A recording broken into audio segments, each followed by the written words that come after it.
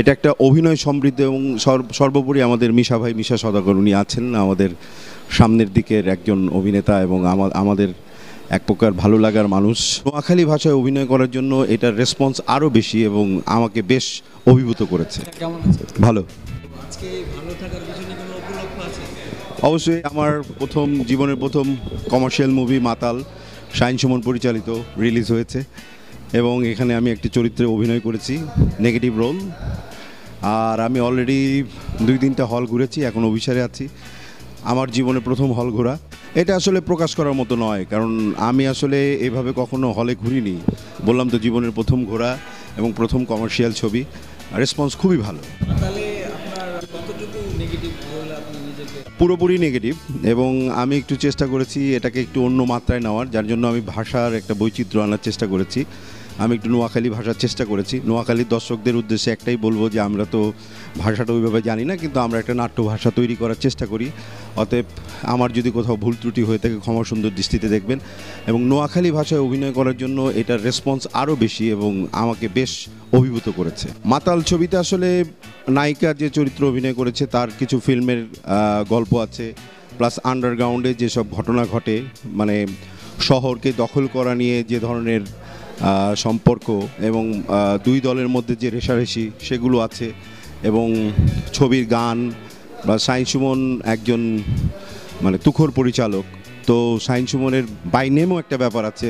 তারপরে আমার সতীর্থ সাইমন, অধরা, তারপরে আমাদের প্রডিউসার শরীফ, সেও অভিনয় ভালো করেছে। এবং এটা একটা অভিনয় সমৃদ্ধ এবং সর্বোপরি আমাদের মিশা ভাই, মিশা সওদাগর, উনি আছেন আমাদের সামনের দিকের একজন অভিনেতা এবং আমাদের এক প্রকার ভালো লাগার মানুষ। তো সব কিছু মিলিয়ে মানে ছবিটা আসলে না দেখলে মিস করবেন আমার মতে মনে হয়।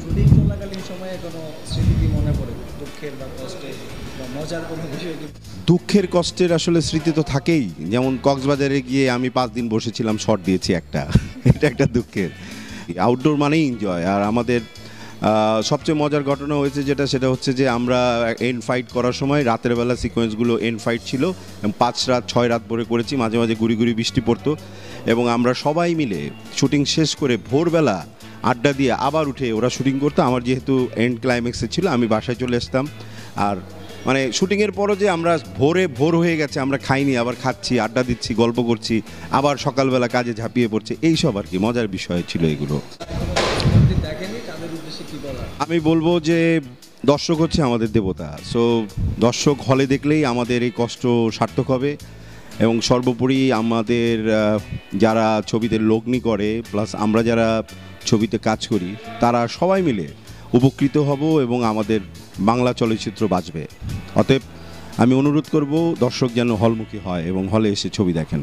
আমি জয়রাজ, RPnr TV চলচ্চিত্রের প্রসারের জন্য তৃণমূল থেকে শুরু করে সব ক্ষেত্রে এরা কাজ করছে।